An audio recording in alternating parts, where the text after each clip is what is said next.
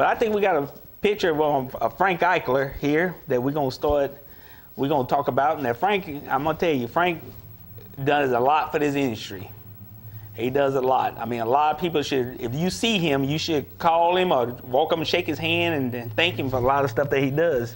Jerry, I was asked a question, and and the question was, if you had to say, how do you feel about Frank Eichler? I'm gonna tell you my answer to that. Mm-hmm. I can't tell you how I feel about Frank Eichler.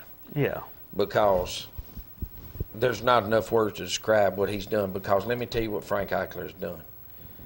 He has been a big part of this industry. Yes. That has allowed me to succeed and make the living I do, because without Frank Eichler, without Steve Smith, mm-hmm. we don't have a business. You're exactly right. Frank Eichler is a great American. He's a great man. He fights very hard for this industry. And what a lot of people don't realize is everywhere we turn in this industry, somebody says, can we get this donation? Can we get this donation? Can we do this? Can we raise money for this? Till we hound people to death.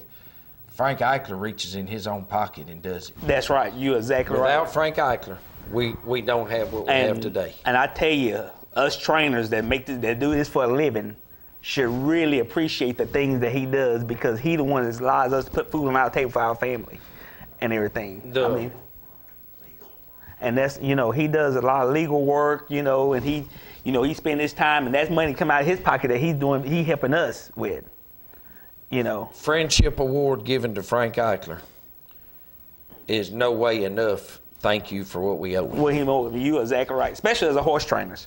As owners, they gonna make their living regardless. But us horse trainers, that's the way we make our living.